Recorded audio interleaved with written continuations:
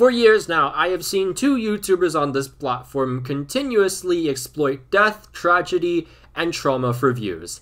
And it's just sickening. I've made now 2 videos, this is the 3rd one, because so many people kept sending me thumbnails, so it just felt necessary to do it again. But mind you, right, the people I will be talking about today aren't the only ones that do this scummy stuff. It happens everywhere and more than you think, and whenever a new tragedy does pop up, it's just even worse. I don't know what's made humanity believe that clout chasing and money is more important than, I don't know, respecting people's lives, but here we fucking are. But today, I just want to talk about 2 YouTubers who have done this so many times and have gotten away with it, no consequences whatsoever. And that's mainly because their audience are just impressionable kids that don't know better. So let's begin the great rabbit hole, shall we? When Diego Maradona died on November 25th, 2020, the world mourned the loss of a legend. Well, that is besides the Daily Star, who should liquidate for this. However, the very next day, ZanOMG decided to use Maradona's likeness and name as a clickbait for a video called Footballers Who Have Died. And you know it's real great when someone clickbaits death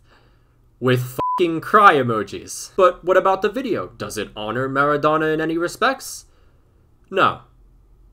No, it doesn't. This video, and many of the other videos I'll be talking about, are quite literally just slideshows of footballers who have died. They have like FIFA cards and shit like that, and they'll display something like when they were born, when they died, and the clubs they play for, and maybe even the cause of death. That is it. 10 to 20 seconds of that, on to the next footballer. And there's no exception for Diego, as he only gets 20 seconds of screen time, and then on to the next footballer, as I said before. But not only is this disrespectful to Diego Maradona, who died literally just a day before, not even 24 hours in, but it's also disrespectful to the footballers who were included in this video. Now, knowing that this video was disgusting, ZanOMG decided to save face by using charity. All revenue from this video will go to the charity, better known as Zan's bank account. And you know that one meme, 1 like equals 1 prayer? Well, this motherfucker used it unironically. And as said before, Zan's audience are predominantly impressionable kids, so he knows exactly what he's doing there. There were a couple people who did criticize Zan, and he used the argument that other social media platforms were doing the same thing. Now let me ask you, do these two have the same intentions?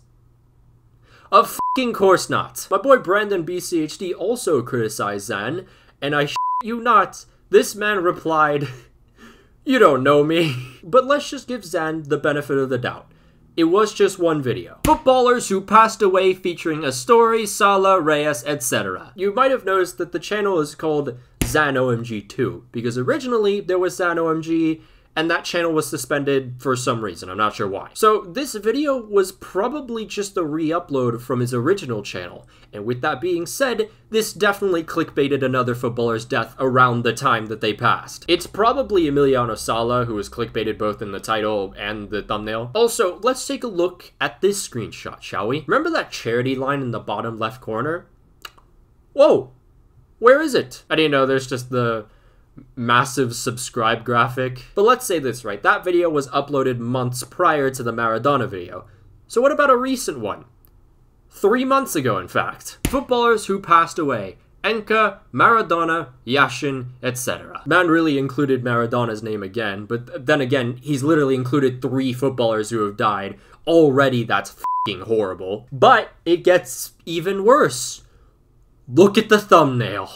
Holy f***ing shit, Zan, you are a piece of f***ing garbage. I don't know how these people can wake up every day and look at themselves in the mirror knowing that they photoshopped a f***ing plane crash on a FIFA card. But somehow, there's someone worse. Yeah, after all that I just said, there is actually someone significantly worse. Meet Alstor, the vile creature. He does not deserve the title human. This man has no bounds, no morals, no nothing. When you die, it won't be TMZ that reports on it, it'll be f***ing Alstor making a video about it. Alongside using Gerd Muller's death for views and clickbait around the time that Gerd Muller did pass, he's also used 2 recent footballers' deaths. One was clickbaiting footballer Rieuler, who tragically died in November 2021. Bruh, are you serious? A man just died! And more recently, Ahmet Çelik, who tragically passed away a week ago. And not even 3 hours after the announcement of this man's passing, Alstor makes a video clickbaiting this man's name in the title and his face in the thumbnail. Like, I have no words for how absolutely f***ing vile that is. And if you look at the top right corner of the actual video itself, charity's mentioned again. Oh boy! Alstor did pin a comment mentioning that he'd donate, and he actually listed a couple charities, so at least he did a little more work than Zan. But if you look at the list of charities that he listed, they're all very generic answers. Like, for example, if I were to say I was going to donate to a charity but didn't know which one, the first one that would probably pop up in my mind is UNICEF, because that's, like, universally known. And unlike Zan, Alstor also claimed that he would post proof that he donated to a charity. He won't. Also, up-and-coming Derval, you can go f*** yourself as well. But there's one instant that made me realize that, yeah, it's probably necessary for a third video. Zan made a video recently called Footballers Who Took a Life. Alonso, Enka, and Kluivert. Alonso and Kluivert, whatever, okay? You do not clickbait suicide. Above Enka's card is killer, and that is one of the most disgusting clickbaits I've ever seen. And the video itself, well, it's just as bad. At the top it says, caused a pass away.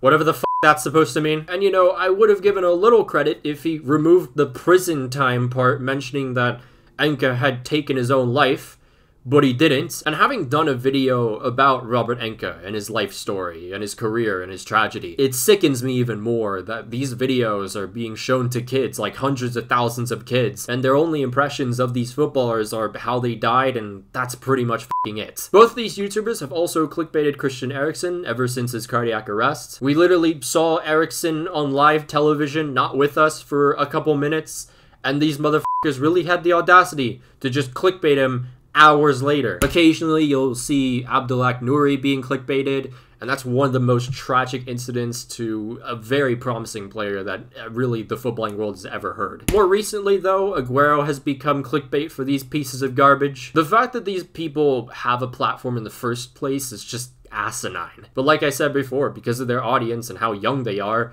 they don't know better. So these guys just live free doing this shit. In fact, they thrive off these footballers who die videos. If you've seen the view counts of these videos, they're up in the 100,000s to even millions. And going back to bumping up in the algorithm, whenever these videos do come out, their audience will leave love in the comments believing that, you know, Zan or Alstor actually give a shit about these footballers. Scum of the earth, man. It is genuinely ridiculous that YouTube allows this, because it just breeds more of this type of behavior on the platform. I made this video because with the bigger audience now, I can make more people aware of what's going on, and Zan and Alstor are just disgusting creatures that really should be called out. Like, if they just did their goofy transfer videos without clickbaiting, you know, tragedy, trauma, or even death, I wouldn't have a problem with them. I really wouldn't. I mean, I won't lie, like, some of their thumbnails are quite hilarious, just as long as they aren't, you know, clickbaiting death or tragedy. But going outside of the FIFA card YouTuber bubble, I'm so sick and tired of the fact that whenever there is a tragedy in any sport whatsoever,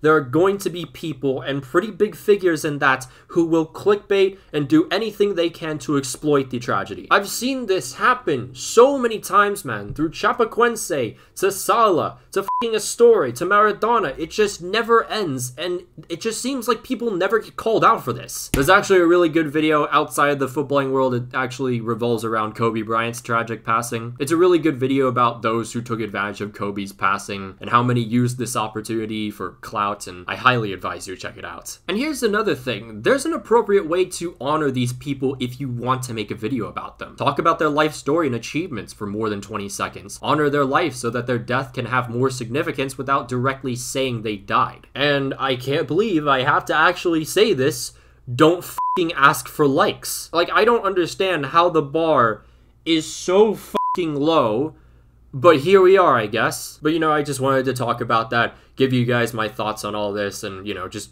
make you guys aware that this is happening and it needs to stop immediately. I don't feel particularly right to plug my Patreon or my social media in this video, so I'm just gonna end the video here. So, I'll see you guys.